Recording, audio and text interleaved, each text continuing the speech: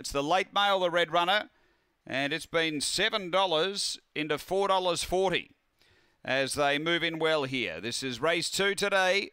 There's the light. So Nokatunga, favourite in front of Corborn Jumpy and Butter Up Again. Both well back the inside pair.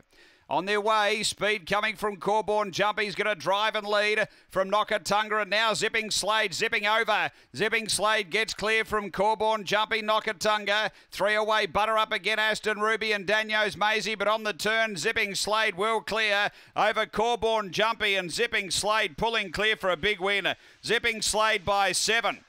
Second, Corborn Jumpy. Third, Nokatunga, and Butter Up Again. Then Aston Ruby and Daniels Maisie. It was back at the tail end. The time here is around 22:20.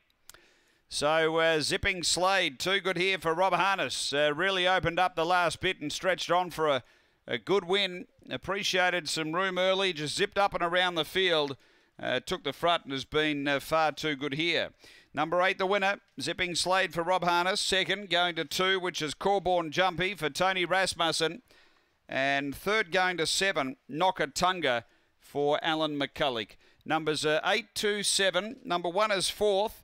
22:23 the run. It's 8 lengths by a length and 3/4 after race 2 here at Murray-Bridge.